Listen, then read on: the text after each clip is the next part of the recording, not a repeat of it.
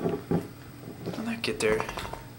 I'm gonna get this cork out without breaking the bottle. To pull the cork from the wine bottle, all you need is a cloth napkin.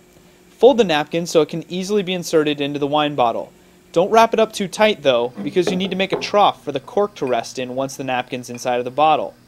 Slide the napkin into the bottle so the corner fold opens up at the end and makes space for the cork to lie in. Wiggle the bottle around so the cork is seated lengthwise on top of the napkin like so. Slowly begin to pull the napkin out of the bottle.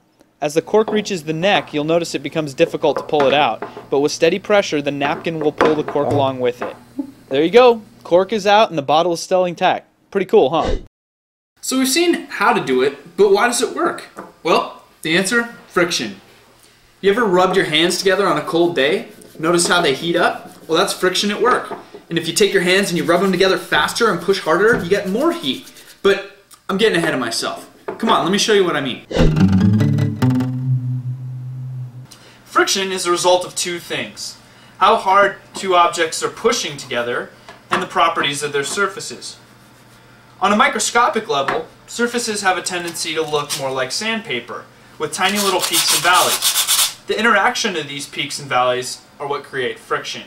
Cork against glass produces more friction than cloth against glass. To illustrate that fact, we have a cork mat and a napkin resting on a piece of glass. As the piece of glass is elevated, you'll notice the cloth napkin slides well before the cork mat does. In the wine bottle trick, we introduced the cloth napkin to grab onto the cork and reduce the friction with the wine bottle.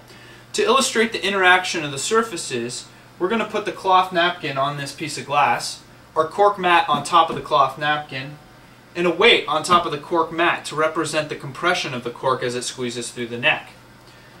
When the glass is elevated, you'll see that the surfaces of the cloth to the glass slide well before the cork to the cloth. So next time you get a cork stuck in your favorite wine bottle, show your friends how to get it out, and then maybe explain to them your newfound love for friction. For ViewDo.com, I'm Alan Puccinelli.